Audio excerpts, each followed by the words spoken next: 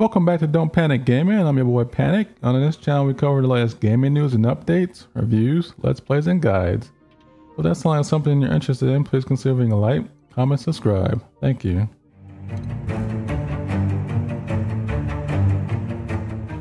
In today's video, we'll be covering practical and simple automation. So let's go ahead and jump right in. So when you first start off, one of the early things that you'll probably want to automate is the oxygen diffuser. Just go ahead and put that down like so. Give it some power. You could just let this run by itself and it'll reach max pressure at about 1800 grams, which is fine. But if you want to like save some power and also save a little algae, you can throw down Atmos sensor, put it right above it like so. Automation wire. And we'll set this to about 1200 grams above. Once it reaches 1200 air pressure in the surrounding area, it'll shut itself off. And that's a nice way to save some power and some algae in the beginning of the game. One of the next things I want to talk about is lights. So when you're playing the game, it can be very easy to forget that they're living in darkness.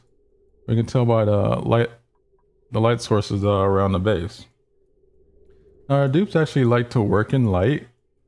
When you give them a light source, they'll get 15% bonus to their work speed. You can tell from the info card here. It'll show up as a buff in their status. But if you don't want to waste the power, they don't use that much power. They only use 10 watts, but it can add up if you have a bunch of lights all over. One neat things you can do if you don't want to waste power is use a motion sensor. So we'll set up a little light source here.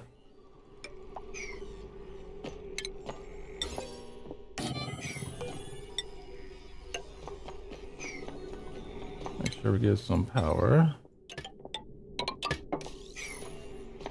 We use a motion sensor right here.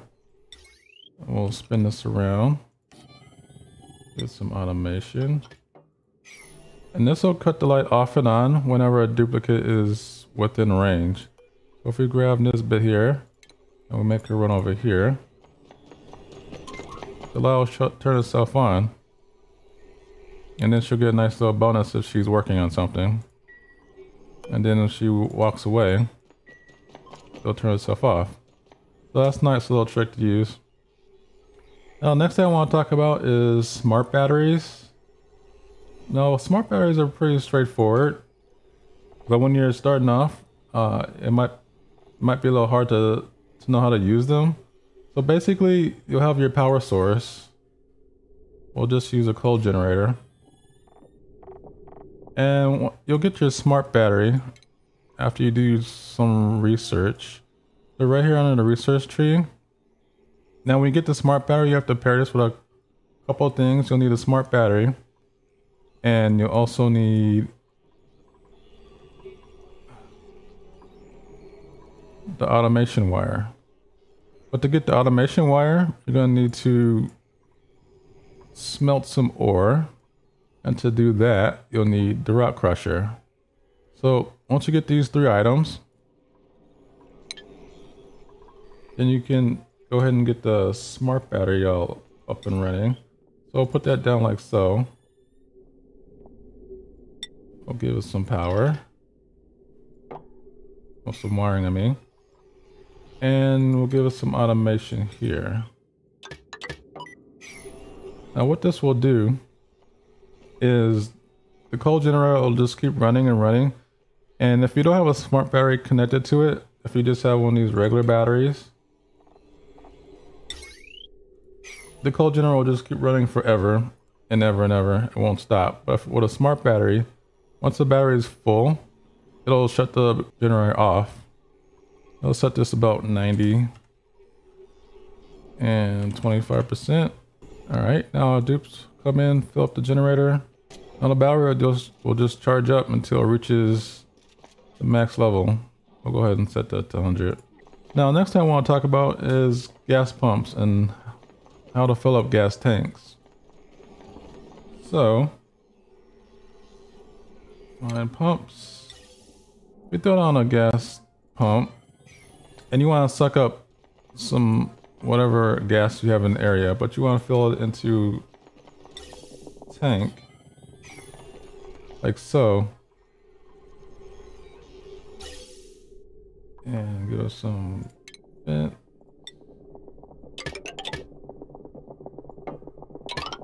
And you want to send that gas out somewhere. It'll fill up the tank, but it'll keep going out the pipe, and the tank will never actually fill up. So to remedy that, all we need to do is set a NOT gate, like so. And you're going to need gas shutoff valve. Break it right there. Like that. And give it automation. Connect it to the tank and connect that to the shutoff. And this also needs some power. So we'll use our coal generator.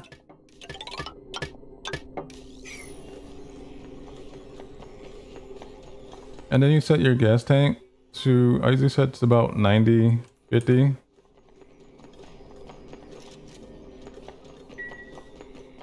It'll shut this valve off, and this part the pipe will stop, and then it'll allow the gas tank to fill up to whatever parameters you set. And then once it reaches the max that you set, so for this example, we have it set to 90. Once it reaches 90, then the gas shutoff will release, and then the gas will go out to wherever you want it to go. And then once it depletes to 50, the gas shutoff will stop, and then it'll allow the gas tank to fill back up. That's a nice little thing to do if you want to fill up your gas tanks without like losing it to wherever you're trying to send it to. Now this trick can also be used for liquid tanks. We have our liquid pump here. And we go ahead and set it into wall. And we'll give it some water.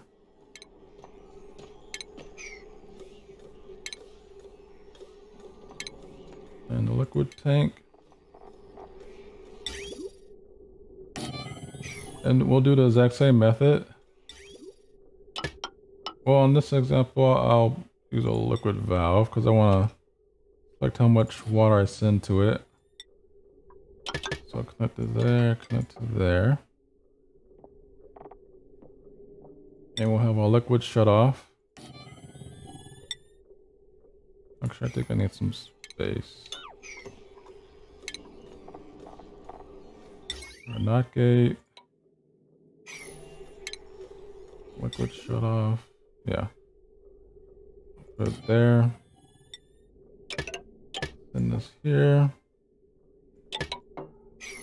And we'll make a little extra area to send it to. We'll send it right here.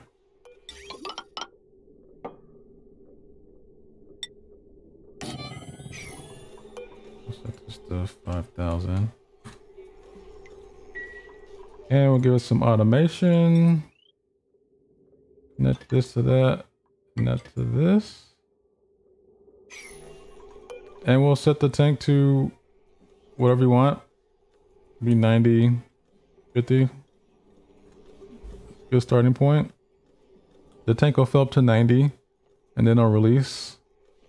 And then it'll keep going until it depletes past 50, then it'll stop, and then fill the tank up some more. In this example, I'll just set this to 5. And this to 10. Make sure we give some power.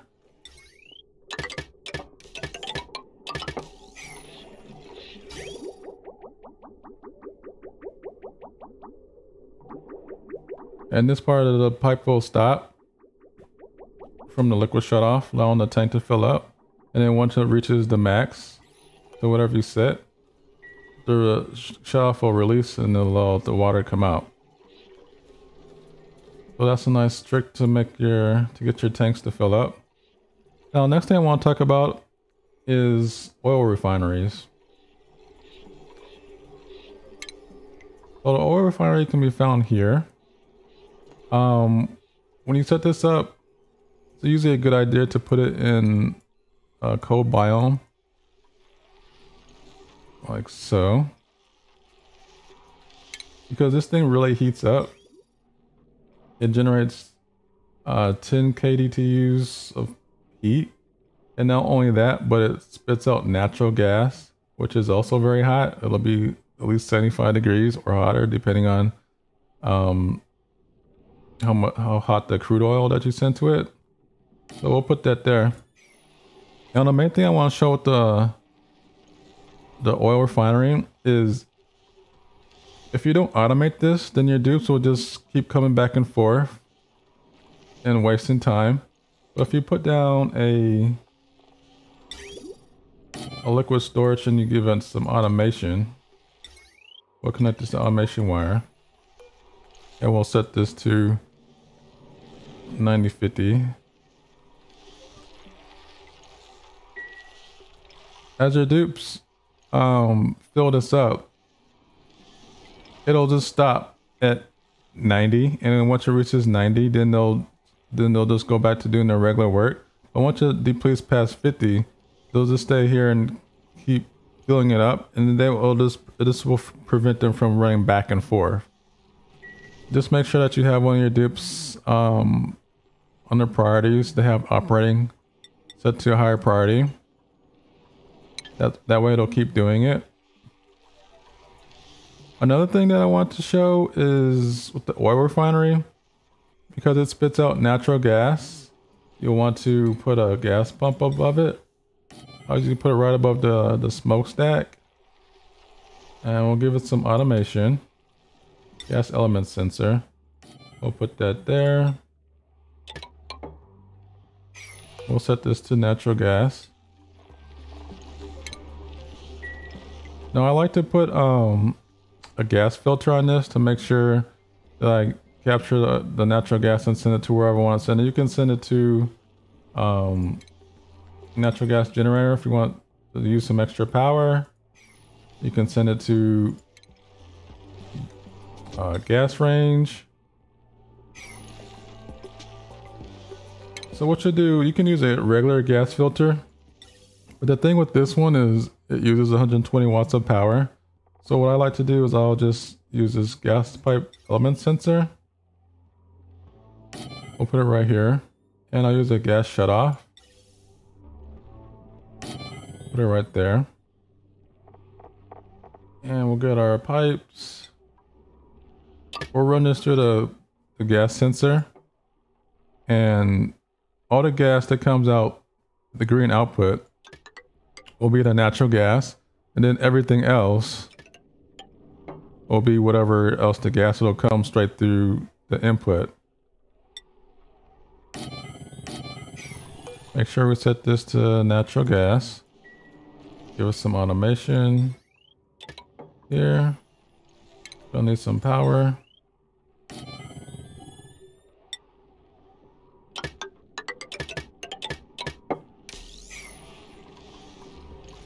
And we'll just simulate the natural gas being sent to it. So let's see. Natural gas.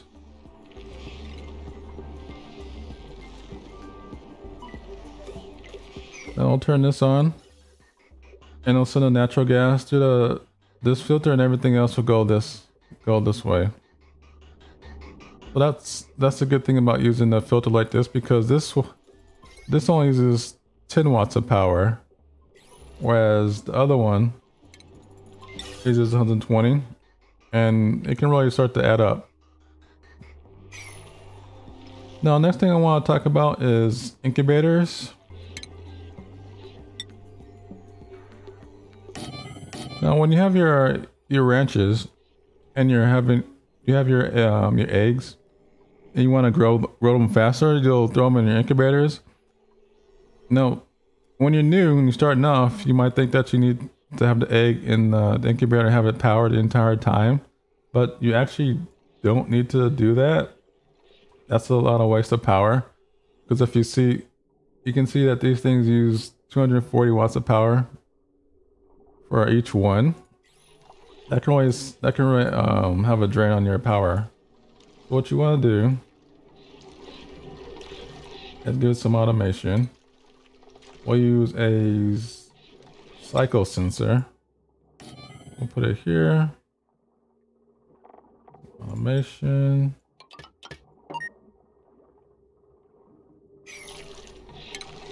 Give it some power.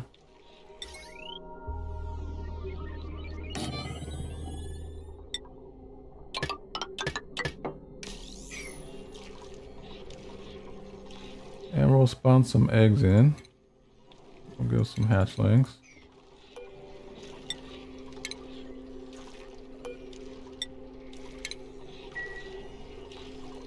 Now, when you have a rancher, he'll come along and he'll hug the incubator, and he'll give it this buff called Lullaby, and the buff will increase its growth rate by 400%. But you don't actually need the eggs sitting in here. Well, you don't need the incubators being powered the entire time. What you basically need is the buff that makes them grow faster. So to save power, we'll use this cycle sensor, and we'll set this to about, I usually like to set this to about 15 to 25%, which is about a quarter of the day. And what you do is you look at your rancher, and let's say, for example, he sleeps during the night and he gets up during the morning time here. So you want to set the timer to exactly when he wakes up at night. So if you look at this dark part here, this is going to be nighttime, and this marker here is the current time, and it travels along counterclockwise, which actually should do clockwise and make a lot more sense. But the green part is the part where the incubator is actually turned on. So if we move this around, we see it turns it off. And we move the green part back to the marker, it turns it back on. So let's say your rancher wakes up right after the nighttime, which these moons represents the nighttime. So if we set it here, that's exactly when he wakes up, and then the incubator will be on this entire time. I like to use a little buffer, like like a little bit before he wakes up. So I'll come on this way. Give him like a few seconds before he actually wakes up, and then I'll set my incubators to about the priority to about 6 or 7. To make sure that's the first thing he does when he wakes up. That way he'll come along, he'll hug the tank, sing to it, and give it the buff lullaby.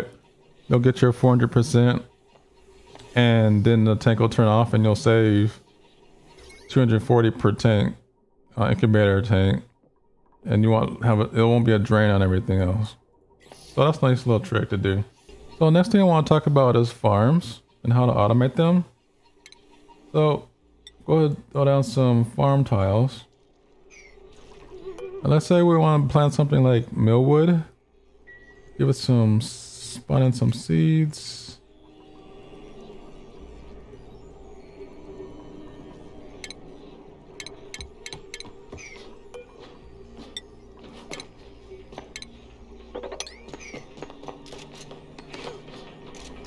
So once you get to about mid-game and you have one of your dupes unlock mechatronic engineering, that will give them the ability to use auto sweepers. So on here under the shipping tab, you'll find your auto sweeper.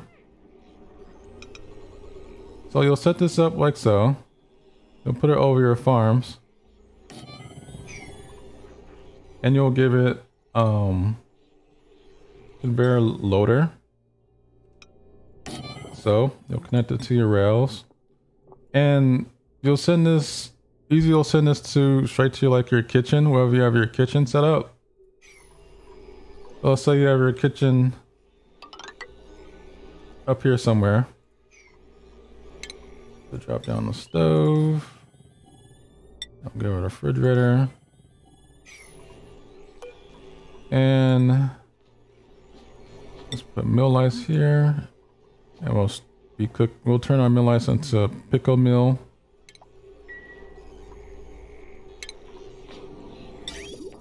You'll send your conveyor rails up to wherever your kitchen is. Like so. And you can just use a conveyor chute. Oops. And put down a auto super here. Make sure we give it some power.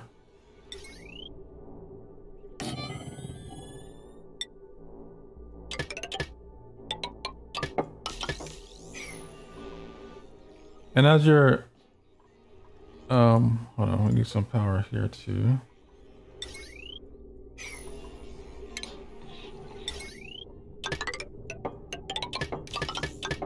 Okay. And as your farms grow and your farmer comes along and harvests everything, the auto super will pick everything up and send it straight to your kitchen.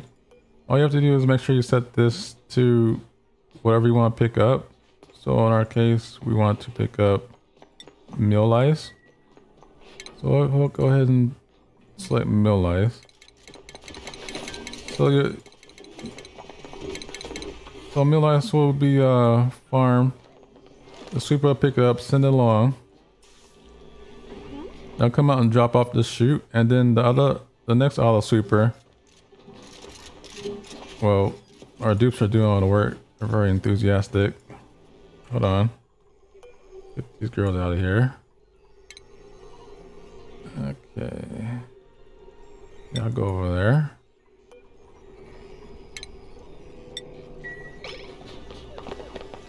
Okay, let's try this again.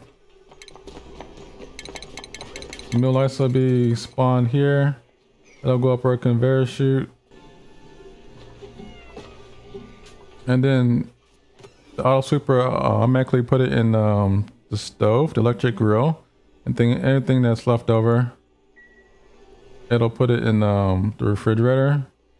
This one's still sitting there because one of our dupes is trying to put it inside. And then once whatever you're cooking is finished, you can have it shipped to your refrigeration area. So let's see. We need another conveyor loader. We'll put that there. So let's say refrigeration is down here somewhere.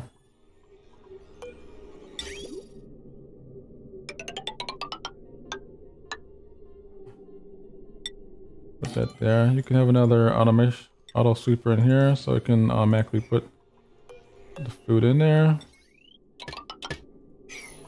We'll set that to pickle mill. And we'll spawn some pickles. They'll send it down the rails, and also automatically put it into your refrigerators. So that's how you automate farming. Now the last thing I want to talk about is power and how to make it automatically shut off. So we'll go ahead and set up some coal generators. And we'll give it a smart battery. We'll connect it with heavy watt wire. Make sure we give it some automation. And we'll set this to about 25. Okay. Now we'll need an extra floor. So just like that.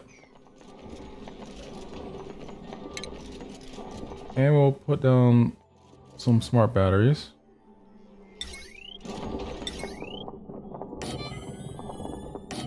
Every 2 spaces like that.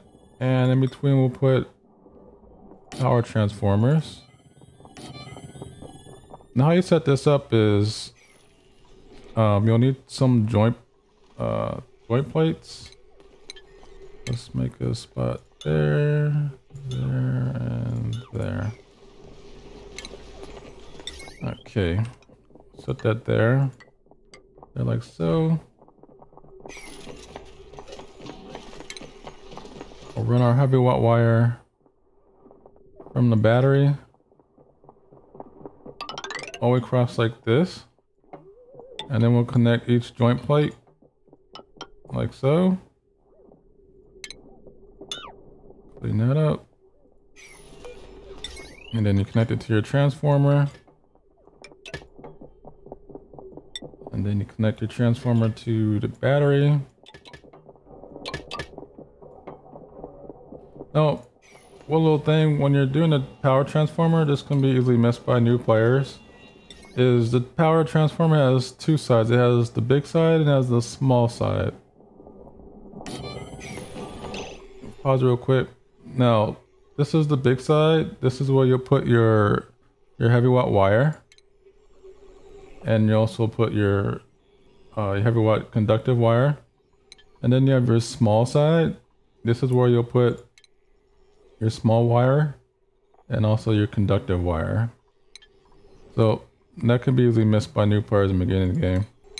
First we need power shutoff. Now you'll put your power shutoff right in between joint plates right here. The joint plates in the transformers. Get rid of that. And then when you do your automation wire, you connect it between the smart battery and the power shutoff. Like so. And then you set your batteries. Let's say we're on the shut off at 25%. And we're gonna need some power drain.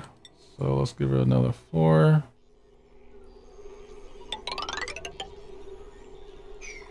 We'll make this make that 1. We'll make that 2. And we'll make this 3. Okay. So alright, perfect. So what I wanted to show, the automation, is as the batteries deplete power and fill back up, they'll connect and disconnect themselves from the main power spine. So you can see, these two batteries have connected themselves to the main power spine. And so they're drawing power from the main battery. The main battery is low, so it's turning these generators back on to fill itself back up. And then you see how this one is turned red, it's disconnected itself from the main power spine. Now this battery is full, so it's disconnected itself from the main power spine. This one's connected itself to the main power spine, so now it's drawing power from the main battery to fill itself back up. And as this depletes, then I'll turn the generators back on. I'll just keep doing this loop over and over. That's a nice little trick to not be so stressful on your power. Now, the only thing with this trick is you have to monitor the wires on a potential load. You have to make sure that it doesn't go over the 1000 watts, or else your wires will start to break. That's the only thing with putting the battery after the power transformer. But that's the only way you can get this method to work. Because if you put it the opposite way, if you put the transformer from the battery, yes, your wires will just go up to 1000 watts, and you won't have to worry about your wires breaking. But then you won't have the benefit of using this nice automation method. So I like to using this, and it's not really that hard to keep track of how much power your wires are drawing. So I like to do that. So that completes this guide. So if this was helpful, please consider leaving a like, comment, subscribe, and I'll see you in the next video. Thanks.